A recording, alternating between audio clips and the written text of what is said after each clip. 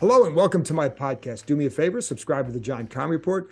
Wherever you get your podcasts, you're watching on YouTube, hit that like button, hit that subscribe button. You can find us there as part of Ampire Media. That's Ampire. Always much appreciated when you tune in. Today, I'm joined by ESPN NFL draft analyst Jordan Reid as we talk about the Commanders draft. And I know it's a couple weeks old now, but I still think it's important to hear from a national perspective about the Commanders draft. Jordan Reid studies this for a living. He lives this thing for 11 months out of the year, folks. And I get into a little bit about what his schedule is like and when he starts going over these guys and the work that goes into it. So just so you know, you have some context when he starts talking about these players, how deep his knowledge is. But that's why I want to bring him on. And within that context, I also asked him a question. Would he have drafted Will Levis when he was sitting there at 16, knowing what he knows about the Commanders and Sam Howell and what else is available? I would have done what the Commanders did. I would have taken Emmanuel Forbes. No problems with that at all. And I believe Sam Howell's going to be good enough that you don't need to take a guy like Will Levis. But I asked Jordan Reid that question too, because I wanted to hear his input. Also, within that, he brought up Jacoby Brissett at one point and now listen, I would say this too. Don't sleep on Jacoby Brissett. The only thing that Howell is guaranteed is the first crack at the job. He's not guaranteed to start at the beginning of the season. So if he doesn't show what the coaches want, then you have Jacoby Brissett will definitely challenge him. And I think this is a good situation because you have a guy that can clearly challenge Howell. And if it makes Howell better, this team is better. And if the coaches don't believe Howell is ready, then you have a hell of an insurance policy. So so in that regard, it's a not a bad spot.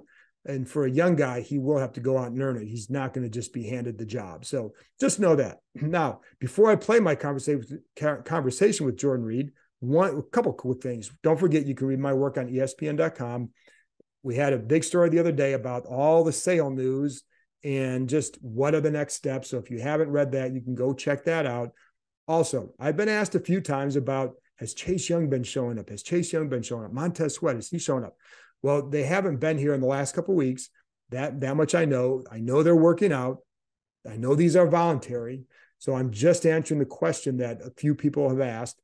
Again, it's voluntary. I think one thing I do think that the coaches would love to see those guys here next, not this coming week, but the following week when they could start going out in the field and actually going through practice sessions in OTAs. And keep in mind, they lost an OTA week because of some violations from how they handled practices last year. And Ron Rivera was also fined $100,000.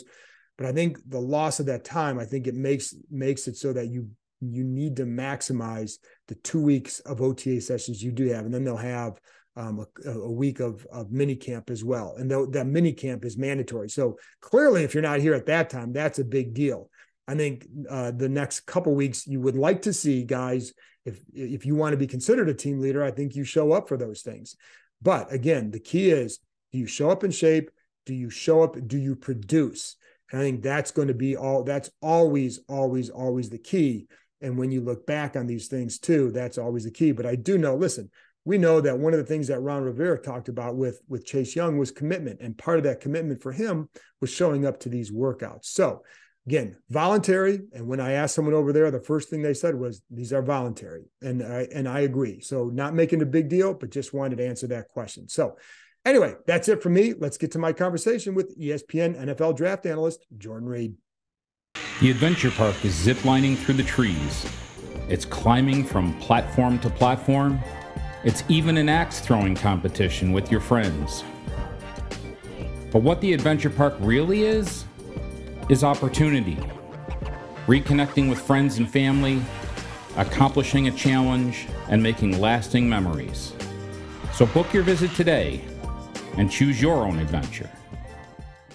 Jordan, first of all, thanks for coming on. I know how busy you guys get. And by the way, when you've already started working on 2024, so when are you actually going to take a little time to maybe take a deep breath? So June is when my vacation comes, just because I like to get a lot of the early 2024 names out of the way, just so I can have a basis to work off of going into the season.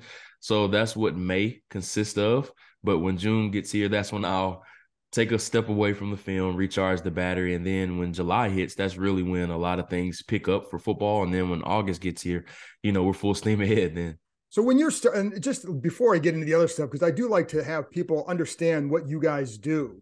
So when you start diving into film, like how many guys are you watching even in July on a daily basis? So we get a senior list just because we know those are the guys that are likely or that are coming out next year. So you want to go ahead and get a head start on those seniors. And it's mostly the top ranked seniors that are coming out. So there's probably about 100 to 125 guys that you feel good about as far as who could go very early on. And you're watching, maybe 3 to 4 games at the most just to get an idea about those players. And then you're working your way through some of the top-ranked underclassmen like, Caleb Williams of USC, quarterback USC, Drake May, the big quarterbacks, Marvin Harrison Jr., wide receiver, Ohio State, those big names that that are likely to come out, barring something unforeseen happening. So just trying to get a feel for who they are as players, just so you can track them throughout the year. So when do you, and how many other people are you talking to, whether it's people at the schools, scouts, or whatever? How often when do you start talking to them? Or do you want to get your own opinion before you talk to anybody? I always like to get my own opinion just because there can be some things that you form before watching those players. And that's something that you never want to do in scouting. You want to form your own opinion, right, get a feel for those players. But while I'm on vacation in June, that's when I'll start to make calls and start to talk to people who I trust and get some more information about those players. So you're working on vacation. Pretty much. Okay. Well, I can respect that because my wife will say like, well, yeah, she knows what that looks like but that's what I mean. Cause I think sometimes people don't realize just the amount of work that goes into what you guys do, and that it's not just, sitting back, watching nothing and not talking to anybody. It's doing all of it. So, it's a long process. Yeah, it is. And scouting is a 12-month job, and it really gets famous, or I should say popular, from January through April, obviously. But this is a 12-month job for us of where we're watching guys, talking to people, and then forming our own opinions about these players too. So let's get to the Commanders draft, since it's been a couple weeks. But I am curious your initial impressions on the draft class. And I was looking at, you had your rankings from 1 to like 379. And, I'm not sure that the rounds they took these guys in always matched where you felt like these guys were. So anyways, I'm curious what in general you thought about their draft. I thought it was solid overall, and I thought they hit some positions of need. The one that I thought they would hit was offensive tackle, which they didn't get to, depending on how you're feeling about Braden Daniels. I was going to ask you about him about that. Yeah, I knew that question was coming, so we'll get into him here in a second. But overall, I thought it was solid. We knew they had to get a corner somehow, some way, and they addressed it really early with Emmanuel Forbes, and this was one of their biggest weaknesses in the secondary. We knew they had a need opposite of Benjamin St-Juste, who was a really good find for them in the 3rd round a few years ago. Getting him with Emmanuel Forbes, now you have a very young tandem that has a very bright future. And I think they needed to get a player that could get some turnovers, just because that's what they lacked last year. Only had 9 interceptions, I believe it was, which was the 4th lowest in the league a season ago. Emmanuel Forbes cures that right away with 14 career interceptions, 6 career pick sixes, which is an FBS record. So, walking through the door, he's going to help you with your turnover production. So that was one of the biggest reasons why I felt they had him over somebody like a Christian Gonzalez definitely, or other corners that were on the board, just because of the ball skills and the turnover production. And that's something, that Ron Rivera has talked about endlessly, about how we need to get better with getting the ball back to the offense, just getting some turnovers. So Forbes helps that right away. The next 2 picks were 2 of my favorite players in the entire draft. Okay. And with Jartavius Martin, I thought he was a home run selection for them. He was one of my favorite prospects just because he satisfies so many different needs in the secondary. He can play safety, he can play nickel, he can play outside corner. There's so many different hats that he can wear, which is what he showed at Illinois. He's a fantastic athlete. At the Senior Bowl, there were some scouts that were happy that he got hurt after the first day, so he could stay hidden. Just so he could stay hidden those last 2 days. They thought he was going to blow up just because he was going to play so well those final 2 practices at the Senior Bowl. But an area where he's going to help them tremendously is special teams. He's an A+ special teams player, especially when you're talking about a player that's going to help you in so many different areas. So he's going to check a box in the secondary. He's going to help you there. but also you're getting tremendous value as a special teams player too. So, and the character's off the charts too. So big fan of Jartavius Martin. I think he's going to be a day one player for them, whether it's a special teams or in the secondary. Eventually, he's going to be a key contributor, whether it's early in the season, midway through the season, mark my words, he's going to be a really good player for the Commanders. Excuse me. After that, Ricky Stromberg was another player that I was a big fan of. Got an opportunity to see him out in Las Vegas at the East-West Shrine Bowl. I thought he had a really, really good week there. And with him, he's kind of an interesting evaluation just because he's not a overwhelming type of center as far as it's going to overpower people, but he just does the dirty work. And then while it's not always pretty, he just gets his job done, which is what you ask for at that position. You just want somebody that's competent. And they've had competent players at the position before, but players have just battled injuries at center. Right. They had a lot of turnover there. And I saw that they recently released Chase Roulier, who showed some promise early on, but injuries has just really derailed his career. But with Stromberg, he's a player that has a ton of experience, 5-year player at Arkansas. He's played guard and center. So if it were me, I'd put him out there week 1 as the starter, excuse me, at center. I think that highly of him. I think he's a plug-and-play starter, and I think that's why they played him, or excuse me, that's why they drafted him so early on in the 3rd round. If you take a player that early on day 2, you're probably expecting him to eventually develop into a starter or some type of key contributor for you early on. So I think the world of Roulier. I think he's going to be a really good player, and while it's not always pretty with him, he just gets the job done. And excuse me, losing my voice here over the past few days. But some of the other players, just looking down the list, KJ Henry, I think he's another player that doesn't have a very high ceiling, but as far as a developmental rotational type of player, I think he's going to help him. Maybe not immediately, but we know with Washington, they have a lot of players that are going to be free agents this upcoming season. Yeah. I think they have 4 players at defensive end that are going to be free agents with Chase Young, Montez Sweat, James Smith-Williams, and then one player I'm missing. Yeah, Casey Toohill. He's also going to be a free agent. So KJ Henry is a young developmental piece that doesn't have a super high ceiling, but as far as a player that can come in and play 10 to 12 reps a game that you feel good about, I think he can help you walk through the door. So what about like Chris Rodriguez from Kentucky, running back? He seems to be a very, obviously a powerful runner, good one cut. He's a decisive runner, it seems. So what did you think about him? And they also, before you answer, they do think that he can develop into more of a threat as a third down, as a receiver out of the backfield as well. I think that was one of the biggest questions about him, just because Kentucky didn't really use him that way. So they used him as that between the tackles banger, that downhill guy, which I think that's what he's going to be on the next level. You just have better options out of the backfield. Brian Robinson's a better catcher. Antonio Gibson's a better catcher. So I don't see a situation of where they need to force him into that third down role, especially when you have better players already that can satisfy that role. So, first, second down. I think it's a down the line thing. I think it's a down the line thing for them. Yeah, I think so too. But you just have some better players from a receiving standpoint, and I don't think they just need to force him into that role.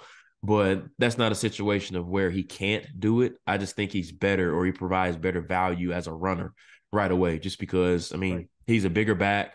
He can run between the tackles. You don't really want to run him on the perimeter a ton, just because he's more of that downhill, get those tough yards type of player. So that's probably the role he's going to satisfy walking through the door, or initially for them. But as far as some third down aspects, yes, he can do it, but it's just not a role you want to see him consistently doing it, just because I think they have better players that can maximize that role a little bit better. Yeah, and I think when I say that, I think that's probably a year from now developing into that, because Gibson's a free agent, and if you don't keep him, maybe you have another guy who can at least be a threat on 3 downs. I don't think he'd be a third down guy per se, but maybe a threat. So anyways, but the other guy, Andre Jones, another defensive end guy that they took in the last round. What are your thoughts on him?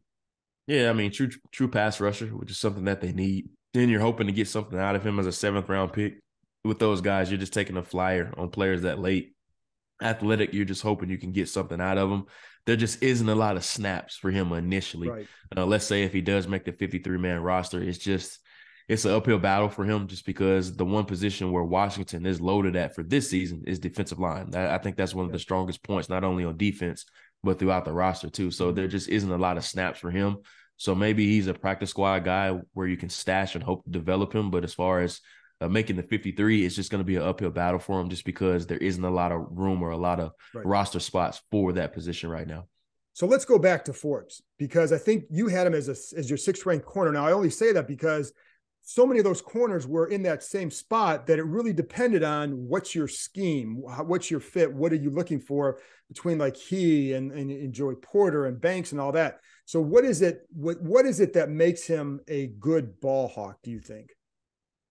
It's just his poise at the catch point. He's very comfortable with finding and playing the ball in the air. And then also he's just in the right place at the right time. A lot of times the interception sometimes can be luck. And that's not to say that a lot of his picks ended up being that way, but there were some situations of where there were some tip passes and he was able to make plays on them. But the great thing about Forbes is that whenever he catches the ball, he turns into a return specialist. He's trying to get 6 points the other way, which I think is a special gift that he does have and something that Washington does need. Now, I think the most interesting aspect to watch about this entire fit is that Forbes really excels in man coverage, and Washington plays predominantly zone coverage. Right. So maybe the zone snaps that they saw during his time at Mississippi State, it gives them a lot of intrigue or promise that they feel as if he can be better in that aspect, just because he was decent in zone coverage, but man coverage is really where he thrived in at Mississippi State. So I think that's going to be one of the bigger aspects and one of the biggest keys to watch as far as his potential moving forward, just because he's going to have to learn to play zone a little bit better. And I think they liked how he used his eyes when they saw him in zone too. And I think that was a key for them. But yeah, you're right. It's funny because like somebody else told me like, oh, well, he got some of those picks on a tip pass and a bad throw. I was like, yeah, that's true. That is true. But he's always there. And that play against Kentucky was phenomenal. Yeah. I think there was one against Tulsa too, where it's just positioning yourself in the right spot, but also understanding. I think he seems to understand tendencies rather well. Yeah, he's very savvy. He's a read and react type of corner, and he trusts what his eyes sees. And that's exactly what happened against Kentucky, where he was coming downhill on the screen and he just intercepted it. It was like Will Levis was intending to throw it to him. He got there before the receiver was even able to react on it. That's something that we're going to see in Forbes' career. And he's kind of a little bit of Jekyll and Hyde with that. And it's kind of like if you remember what Marcus Peters was coming out of Washington, of where there's going to be some plays of where he's going to get beat, but there's going to be some other plays of where he's going to make a big play for you. So there's going to be a little bit of Jekyll and Hyde, I think, of a transition period with him, just because he's a bit of a gambler. But you would rather a corner be that type of player as opposed to playing too hesitant on the ball. Right. So I would rather take a player that's a bit of a gambler as opposed to somebody that just sits back and waits on some things. But also another interesting aspect that I wanted to bring up about Forbes is just the frame. Him being 166 pounds, I think that's something that gave some other teams a little bit hesitancy with taking him. That was one of my biggest hesitancies with him, just the frame. We really haven't seen a cornerback succeed having that weight, but with his playing style, he plays very physical. He'll come downhill and he'll tackle. He can strike. He can do a lot of those things. So we'll see how he does end up holding up. And he didn't miss any games at Mississippi State. So credit to him. So we saw Washington was very comfortable with it.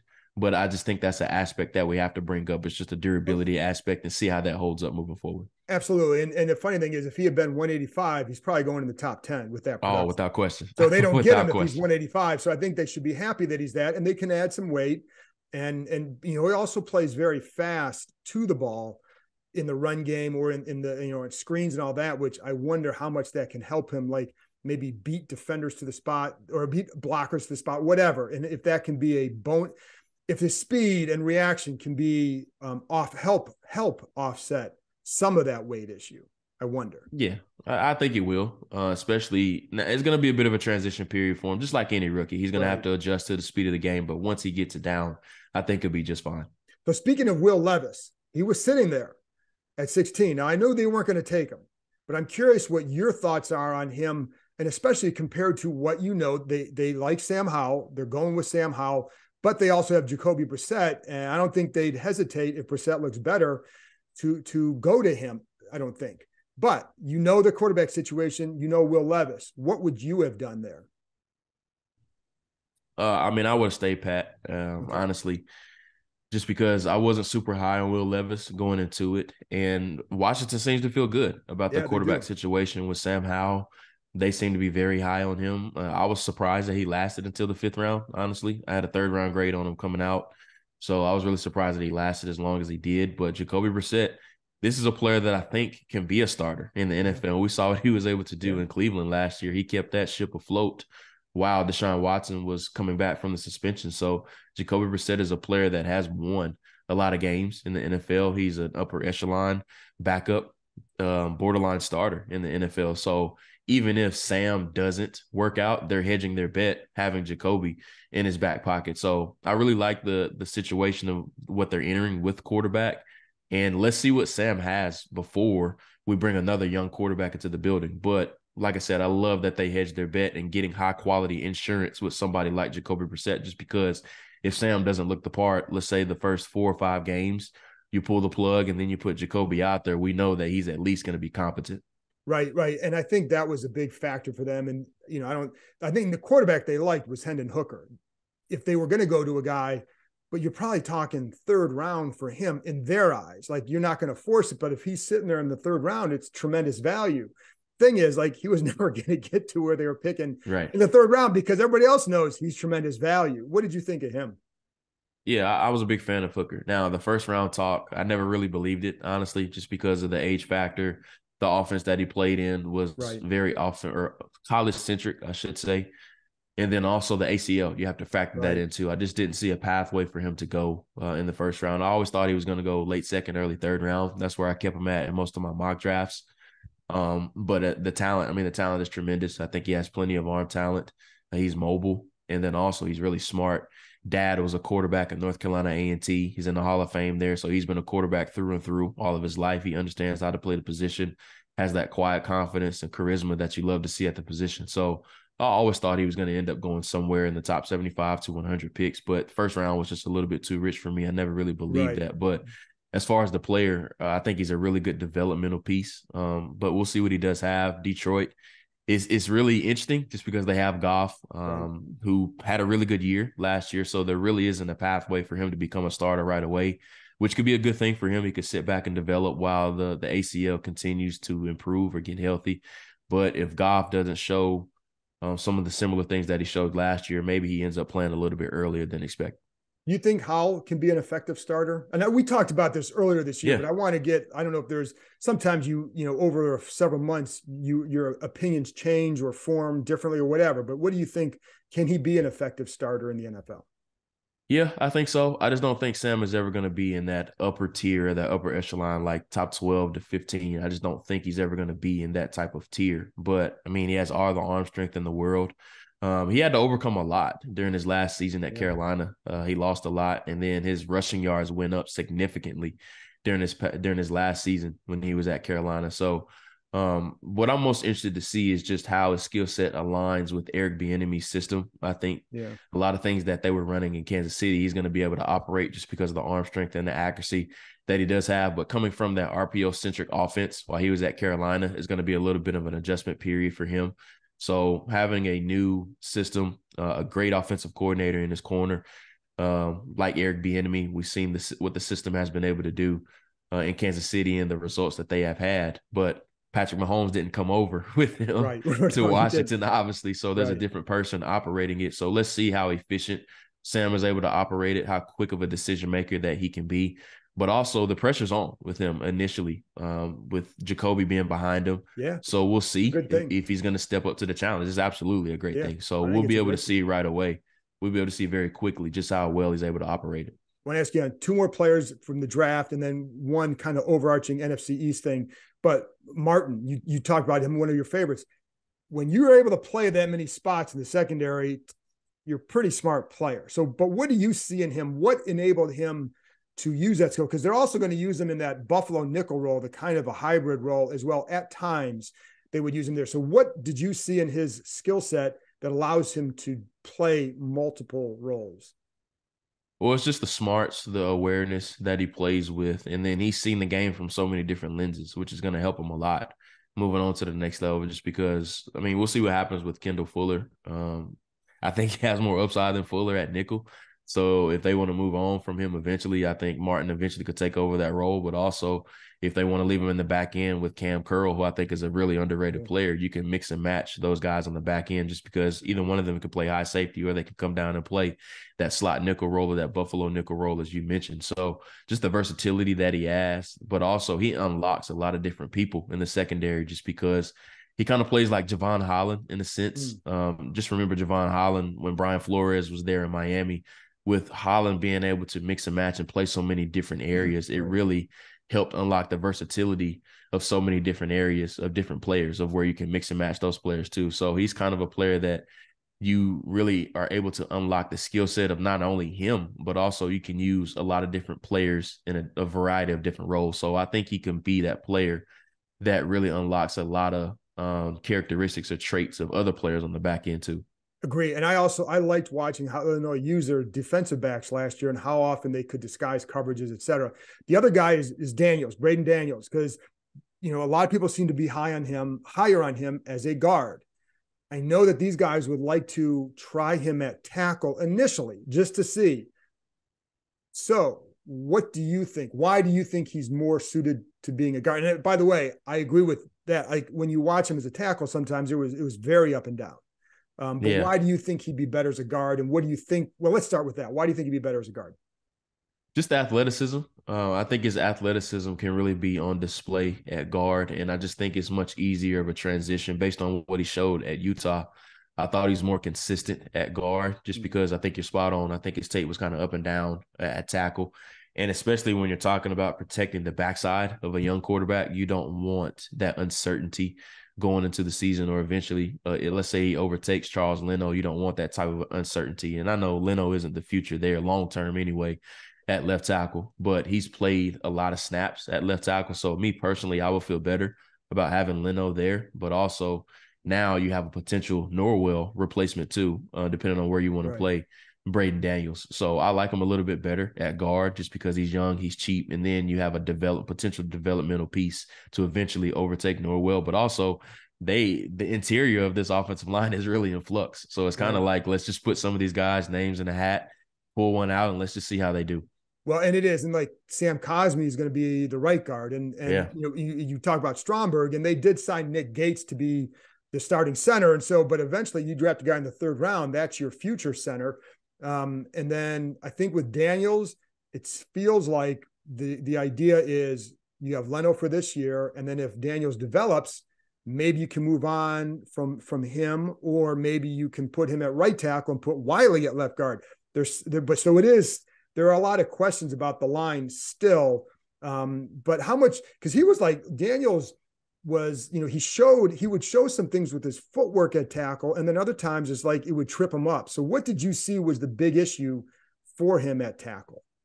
Just play strength, and then just trying to do a little bit too much at times. And that happens a lot when you're so athletic. You're trying to beat everybody to the punch, and it results in you being really out of control. And he results in being what's called a waist bender. So he'll punch his hands really hard, and then he'll just be out of control. So just playing with more poise with his hands, more control. And then it's okay to be violent at the point of attack, but sometimes he just overdoes it a lot. Right. And that's what you saw a lot on his tape. So, I wouldn't say it's an easy fix, but it's something that is correctable over time. And I think that's why one of the biggest reasons why he ended up going in the fourth round as opposed to a little bit earlier, just trying to control those hands a little bit more. But the athleticism is off the charts. We saw what he was able to do at the combine. I thought he was one of the best movers during the positional drills at the combine too. So the athleticism is already there, which creates a baseline and a foundation to build upon with him, which is great. That's exactly what you want with the offensive lineman. And by the way, they will move on from Norwell at some point, probably soon. So but that's still a position in flux. The Eagles, I know you were pretty high on their draft too. What did you like about their draft? And obviously they took a lot of names that we know, from the SEC. Yeah. What did you like about what they did? And did they separate themselves even more from the rest of the division after this draft? Well, I wouldn't say they separated themselves. I think they really build on the foundation that they already had. And I don't blame Howie Roseman for what he's doing. We talked about that Georgia defense from 2021 as arguably one of the best ever. Why not bring some of those pieces over that you already have in place? Those guys already have chemistry together. And I thought the Eagles was the best landing spot for Jalen Carter. I didn't know if he was going to make it to them. They had the 10th pick. They ended up trading to 9 to get him. I didn't know if he was going to fall that far. But of all the teams in the top 10, assuming that he ended up going in the top 10, which he did, I thought the Eagles was the best spot for him without question, just because you have a great mentor right there in Fletcher Cox already that'll be beside him every snap, who's a proven veteran that can guide him along the way until the Eagles do away with him.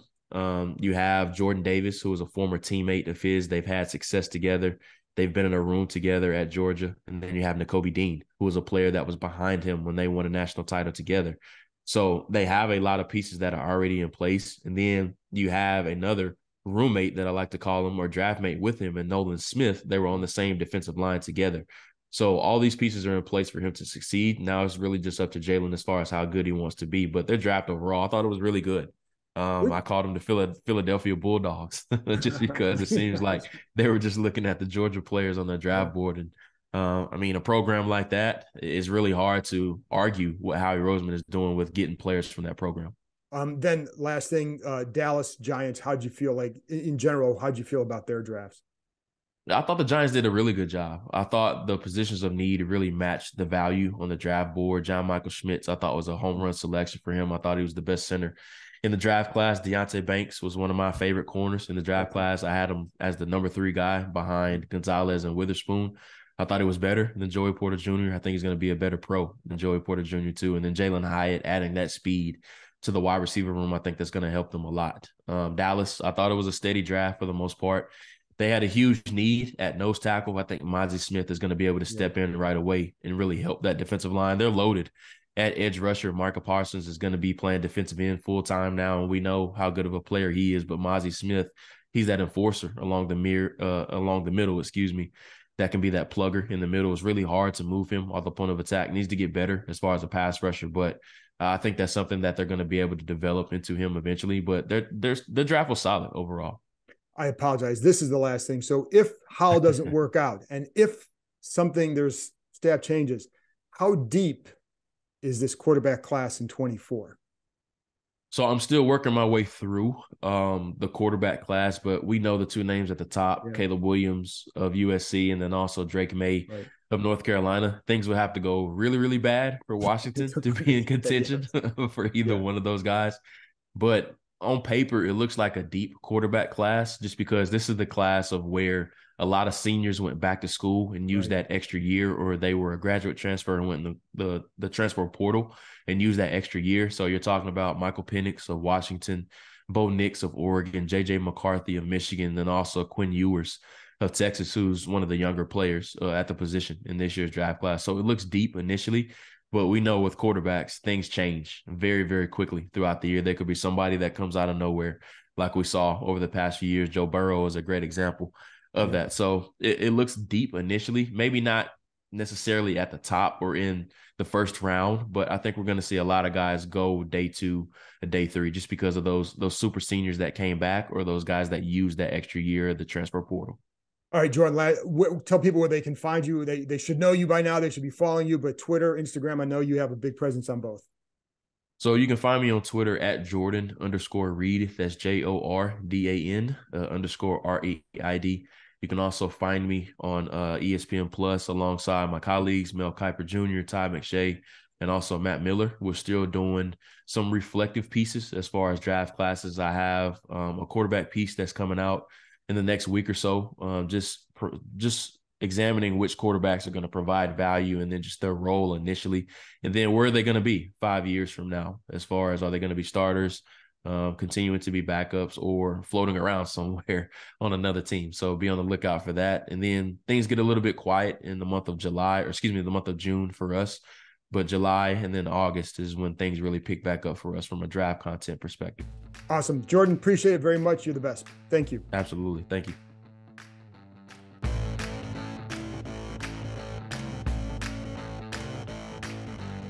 Thanks to Jordan for joining me, and thank you, as always, for tuning in. I'll be back with another episode Tuesday night on the podcast, Wednesday morning on the video, as we continue to look at some of the players that the Commanders have drafted. I'll talk to you next time.